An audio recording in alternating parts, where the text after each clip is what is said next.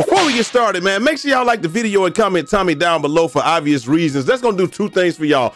Number one, every single Friday, we give away $50 in VC, Cash App, or we give away a copy of a video game of your choice. That's number one. Number two, and this is the more important one, if we can average 8K views and we back on that trend now, we're gonna be giving away, at the end of the month, we'll be giving away a next-gen console, whether it be a PlayStation or Xbox.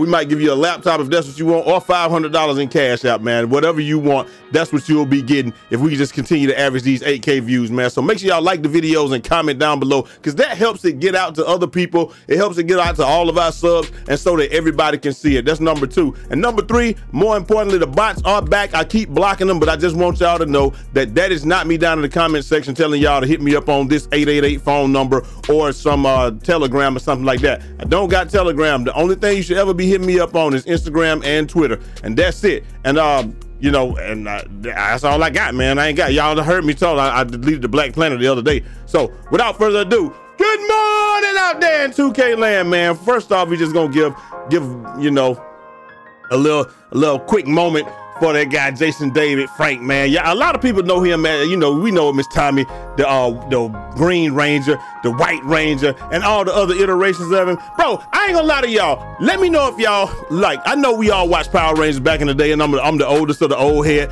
But let me know something. How many of y'all went crazy when Tommy climbed into the Megazord and just waxed the every ass in the whole building? Like every Power Ranger that was in existence. I think he even went to Zeo. He waxed every ass inside the Megazord. Like they got, oh, we be safe inside the Megazord. This is how they was right here. Oh, we gotta be safe inside the Megazord. Hey, Tommy came through, man. Tommy was like, nah, player. You think you safe inside this Megazord? Shut the f up. Shut the f up. You ain't safe inside this Megazord. I'm coming in that bitch. And he just came up in there, I mean, just beat the brakes off. How you throw the Power Rangers out there on Megazord? I ain't gonna lie. At that point, he was heel, but I was like, he the coolest heel I've ever seen. And then, obviously, you know, they picked him up, gave him, you know, the power core. He became the Green Ranger, but his power eventually ran out. Then everybody was sad when he left. And then, you know, obviously, he came back as the White Ranger with Saba, which was the coolest thing in the world. Everybody wanted a Saba from I think Hasbro did. They joint toys, man. Everybody wanted that Saba. I couldn't get it. We was broke. We broke. We couldn't get it. So, you know, it is what it is. But I wanted that Saba, man. I couldn't get it. But hey, it is what it is. Big shout out to the Green Ranger, man. They said he took himself off the count. And like I always say, I always empathize with anybody that go through that, man, because what must someone be going through to feel like they got to take themselves off the count, man? I ain't got nothing against it. It's not my style, but it just makes you be very sympathetic and empathetic to those people. It's like, you got everything, you rich, you famous, everybody love you. What must you be going through in order to, you know, to feel like that's your only course of action? And it's just one of those things. It's unfortunate, but hey, we did a couple of shirts. He had one, we put him on his feed and all that stuff, man. Did shirts for a friend of ours. They met him and gave him the shirt, and he liked it, and it was cool. It was a Sorry Miss Rita joint, man. So you know, it is what it is. But anyway, that ain't what we here to talk about. That we ain't here to say, we don't revel in death. We celebrate life on this joint. And like I said, man, if you didn't go crazy when you seen Tommy get inside that Megazord, man, I was like, I was hoping he was gonna become a good guy the whole time anyway. But you know, and then he did. So it was what it was. But hey, like I said, that's where we at with it. But anyway, speaking of stuff, man, that boy Jay Easy, aka Fresh from the motherfucking barbershop. Hey, look, this is what he's saying, bro. I don't understand why you have to have 1,000,000% momentum and chase down still won't work. Conversely, limitless takeoff can be triggered from a dead stop. Simply boggles the mind. And a lot of people, you know, a lot of people, they weighed in on like on that joint, man. My guy Durag Dev, he said, I haven't even equipped it yet because of all the things I've been hearing. It does help. I'm gonna tell you what it does help with, but it really doesn't help with the whole lot. It said, I thought it was just me. It seems like the interior defense is non-existent all the way unless you are a defensive big. And then you know, my guy video game takes, he says, bro, they just be walking up and out of nowhere an MJ dunk. And that's exactly how it happens, man. Like, it's crazy. And then last but not least, my guy Six Sauce, he says the badge is so inconsistent. And this is one of the things that I wanted to highlight today, man, because it's insane that in 2K, the game is so heavily slanted toward the offense that it is unreal. And I'm not gonna get, like I said, we do get stops and we do get all the stuff, man. Like things do happen, and we get where we need to go. We don't lose a whole lot of games, all that good stuff. We work as a team, we play good team defense, and if y'all watch my team defensive videos, y'all will be up on game. But it's just insane to me. Why on earth is offense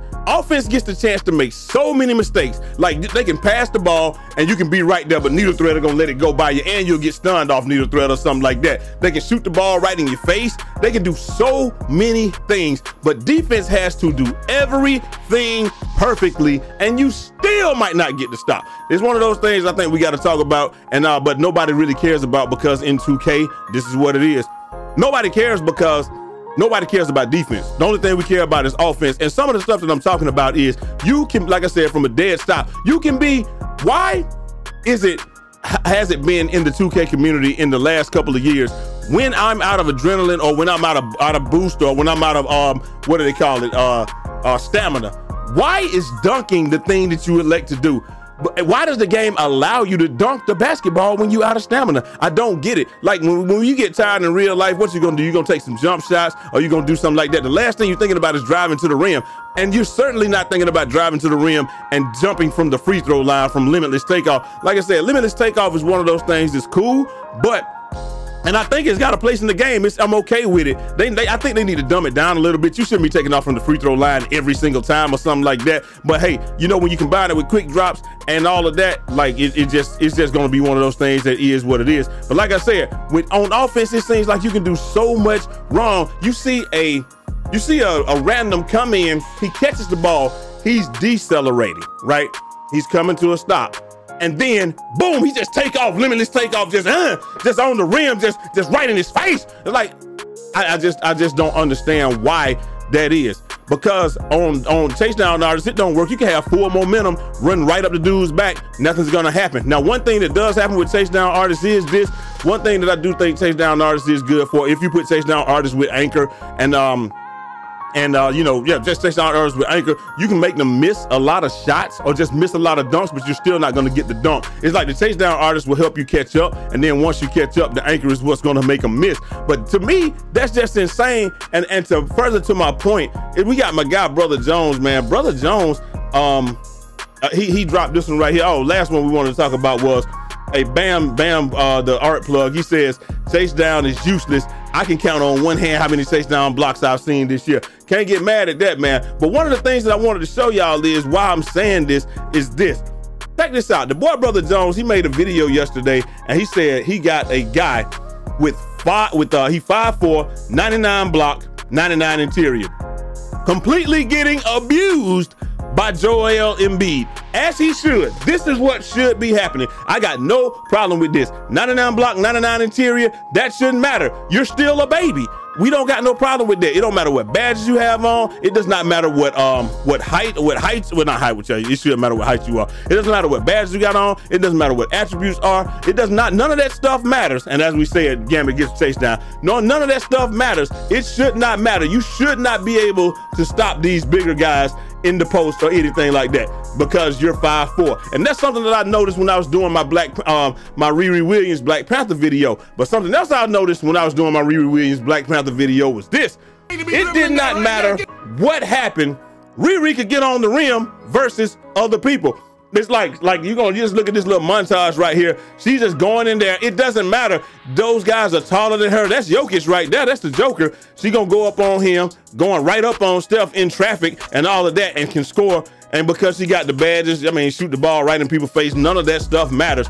And then what we get right here, I'm gonna go down here and I think I'm gonna score on like 5 people, the whole team, right? Euro step, score on everybody, right? And then I said in the video, I'm like, yo, I don't want to just do this. Look, Kevin Durant, all these guys 6'11", 6, and I said, I don't want to do that. I want to punch on somebody. And look, the very next play, we come down Broadway and contact dunk Luka. So the thing is, it's just like it's a one-way street. It's not a two-way street, if y'all understand what I'm trying to say. It should be a two-way street instead of a one-way street. On defense, you got to have everything exactly right. Person can dribble into you, it doesn't matter, they'll slide off. A person can run right into you or shoot the ball right in your face, they might get bailed out by a badge. they come into a stop, they can just press X and then or press X or square, and they'll just take off and do limitless takeoff and dunk the basketball. Doesn't matter their size, doesn't matter anything. The only thing that matters on offense is attributes and badges. They don't take height, weight, or anything else into account. Height, weight, positioning, any of that. But on defense, if you're not in the correct position, if you ain't got the right height and weight or any of that stuff, you're not getting the stop. And you might have all of those things and you're still gonna get dunked on. It doesn't matter. So I just don't understand. Like I said, the point that I'm trying to make here is, why is it that on offense, the only thing that matters is ratings and badges, but on defense, everything matters? Like, I definitely don't agree with the 5'4" person or somebody smaller stopping a big in the paint. That shouldn't happen. At the same time, big shouldn't be stopping people on the perimeter either. That should be fair. But you got to take a better shot. You got to do something like that. But at the same time, we should never see, like, the 5'8" meta last year should have never even been a thing.